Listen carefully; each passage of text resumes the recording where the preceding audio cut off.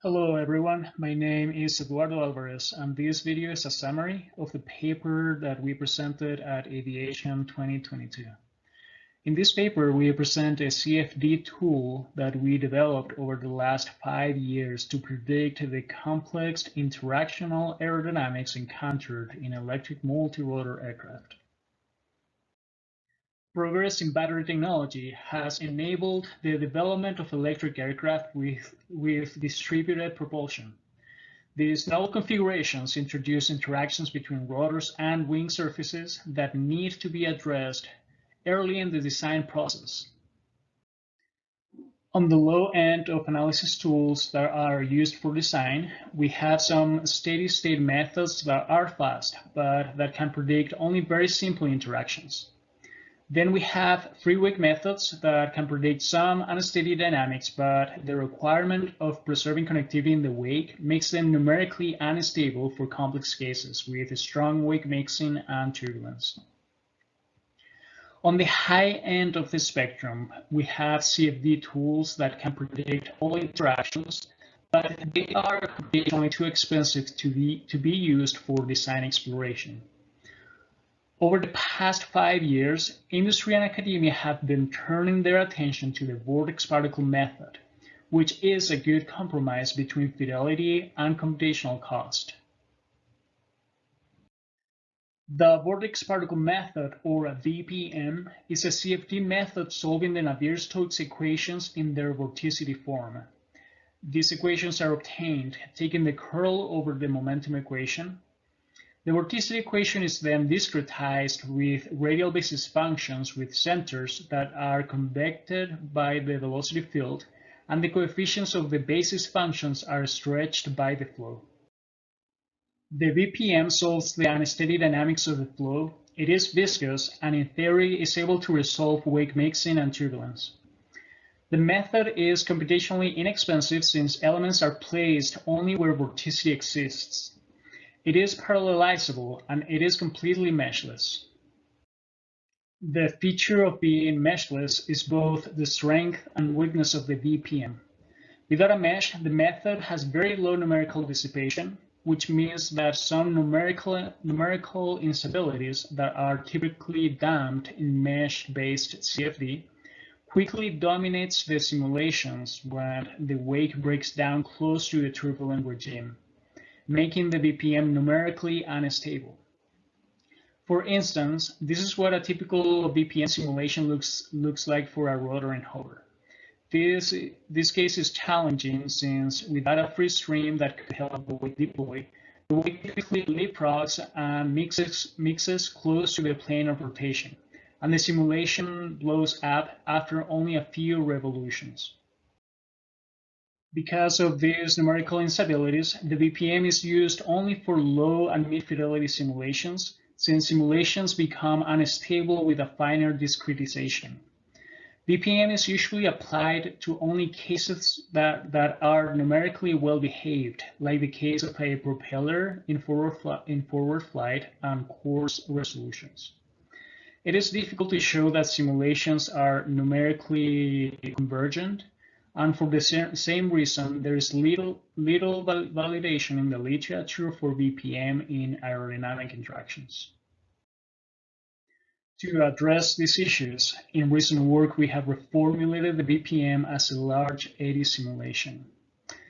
We have derived new governing equations that make the reformulated VPM numerically stable. This is a high-fidelity tool that is orders of magnitude faster than conventional CFD and completely meshless. The reformulated VPM is not only for high fidelity, but simulations are able to preserve the structure of the wakes even with a very coarse discretization. Coarse simulations can be used to capture relevant interactions with very little computational cost in the conceptual design stage. And simulations can be increasingly refined to capture more and more turbulent effects and fidelity, all in the same framework. This makes the reformulated VPM a variable fidelity tool. In this study, we further develop our meshless LES into a solver for interactional aerodynamics. Starting from the vorticity equation, we filter out the small scales to obtain the large eddy simulation equation. This LES equation is then discretized with particles that can change shape as they are stretched by the flow. This leads to the governing equations of the reformulated VPM. In order to introduce solid surfaces in the computational domain, the vorticity field is decomposed into free vorticity and vorticity that is bound to a surface. The evolution of the free vorticity is calculated by the reformulated VPM, while the bound vorticity is computed by actuator models. Both components are discretized through vortex particles. In our solver, rotors are represented through an actuator line model, which is a common approach in LES. The force along each blade is computed through blade elements. The force distribution is then converted into a circulation distribution.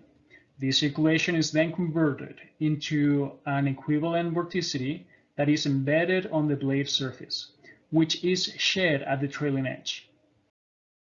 Wings are introduced in our LES through an actuator surface model.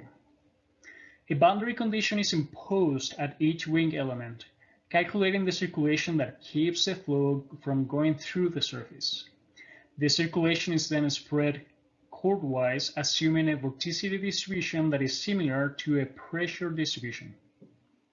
Spreading the vorticity this way results in a velocity field that doesn't cross the center line of the airfoil.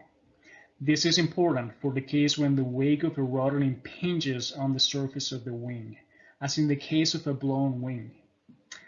The force along the wing is then calculated through the Kara-Jakowski theorem, lookup tables, and an unsteady component. In our framework, we have also developed the capabilities of predicting aeroacoustic noise by integrating the aeroacoustic code PS2 wellbook. In previous studies, we have extensively validated the reformulated VPM as a large eddy simulation. Here is a simulation of a turbulent jet. We compared the velocity profiles to experiments in the literature, finding good agreement. We validated RLES for a DJI rotor and hover, which resulted on a thrust that was within 2% of the experimental value. We also compared our meshless LES to simulations from the literature that simulated the same rotor with conventional mesh-based CFD. And we found our meshless LES to be 100 times faster than mesh-based LES. In previous studies, we have also validated our framework in the simulation of a wind turbine, the aeroacoustic noise of the rotor and hover, and the interactions between two rotors that were side by side. In this conference paper, we show extensive validation of the predicted rotor and wing interactions. First, we validated the simulation of an isolated wing, predicting an accurate lift distribution up to moderate angles of attack. Not only we can predict the lift, but we can also capture the right drag distribution. We also validated an isolated propeller, resulting in a thrust within 2% of the experiment, and an accurate blade loading. In order to simulate the case of a rotor wake impinging on a wing, first we need to make sure that the wake of the rotor is accurate. So we did extensive validation on the propeller wake. We validated the structure of the wake compared to experimental PIV reported in the literature, finding excellent agreement. We also compared the velocity across tip vortices, finding that our meshless LES was able to fully resolve the tip vortex. Then we placed a wing in the wake of the propeller, resembling a tailplane with tip-mounted propellers. The wake in our meshless LES matched the experimental PIB very well, which gives us confidence that our simulation is capturing the right physics that drive the interactions. Then we validated the loading on the wing with the propeller at different thrust settings and an angle of attack, finding excellent agreement with the experiment. Finally, we tested the case of a blown wing.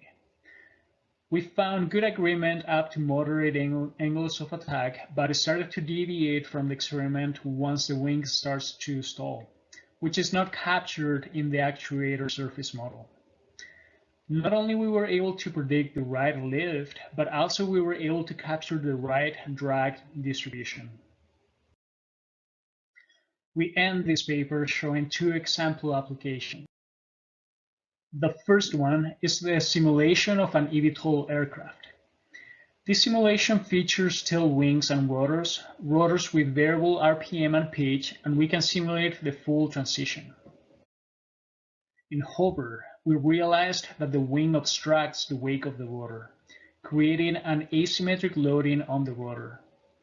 We integrated the loading of the blades to calculate the moment of the rotor, and noticed that the blockage leads to the moment to be misaligned from the axis of rotation of the rotor.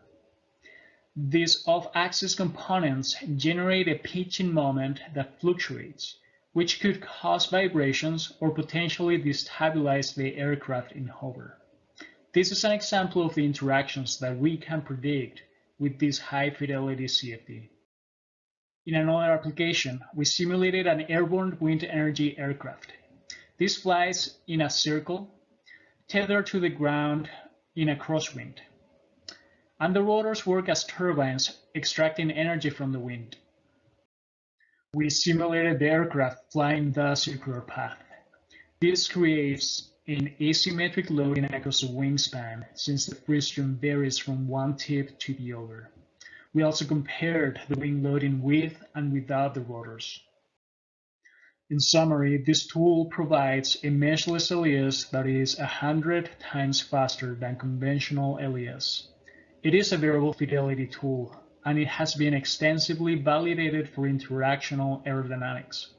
We have open sourced FLOWUnsteady, and the code is available on GitHub. Please let us know of any applications you may find for this tool.